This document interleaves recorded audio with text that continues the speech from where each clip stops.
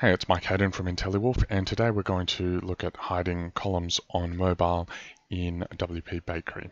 So we're going to start by adding a single image, set that, and then we change the row to, let's go with a 2-column row, and add a text block, save the changes. Alright, so what we want is for image, I mustn't have saved it, sorry about that. Okay, so what we want is for this image to disappear on mobile. So the way that we do that, zoom in, so we go this pencil next to the column that we want to hide, and we go to responsive options, and we've got the different sizes here. You've got desktop, you've got tablet on landscape mode, tablet on portrait mode, and mobile. So we're wanting to hide it on mobile. So we just check this box, save the changes, and update. Now, when we view it in a smaller size, unfortunately, so you can still see it even though it's somewhat grayed out.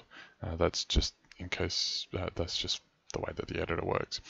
So the way that we're going to have to view it is opening it in a new tab. So here we are in the new tab.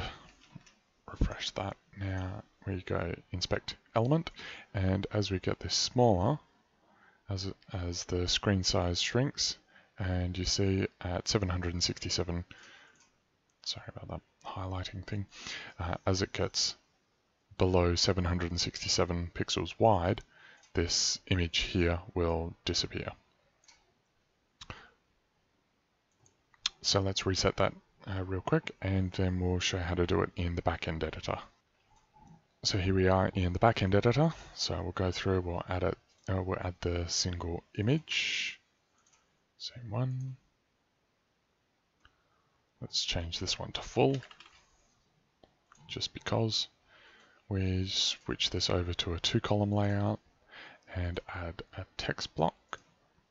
Save that. So now we're trying to hide this single image. So let's zoom in. So we hover over and you see edit this column, and that brings up the same modal that we had before with the same options. We select hide on mobile. We save the changes. Update that.